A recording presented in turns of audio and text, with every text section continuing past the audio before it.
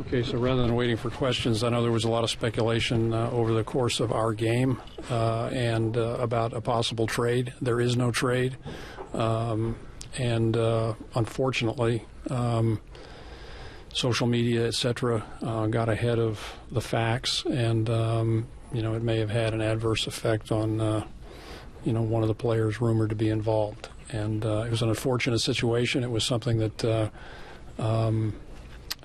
we've addressed direct. I've addressed personally with the player involved, and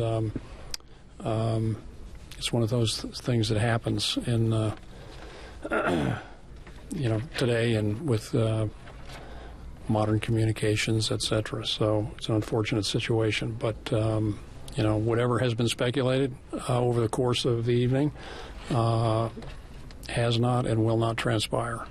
So just to clarify, you just said that, but will not transpire, so that... Will not transpire, right. So the talks with Milwaukee are dead on the correspondence?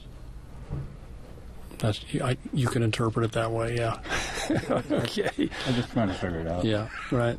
How bad do you feel for Wilmer? Well, it was an unfortunate situation, and so we could have pulled him and contributed to the speculation, and at the same time, we're trying to win a game, and given various considerations on the part of the manager, he was left in the game in part because we're trying to win the game, in part because at that point in time and at this point in time there was no deal. So it's just one of those conundrums where there's probably not a right answer. But I have personally talked to Wilmer and apologized to him for the situation that he found himself in. Sandy, who pulled the plug on the deal? I don't really want to get into that, Mike. But you're saying it's not going to happen? No. Nothing in principle even lined up with this at all? No, it's nothing will happen. Mm-hmm. Sandy, there was another player in addition to Wilmer kind of cited on your side going. Did you have to speak to him as well? I haven't spoken to anyone other than Wilmer, who was sort of at ground zero of this.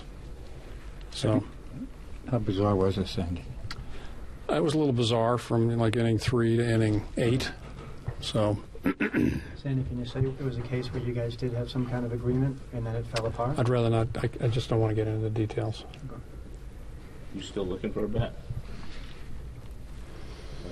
It's not Friday yet.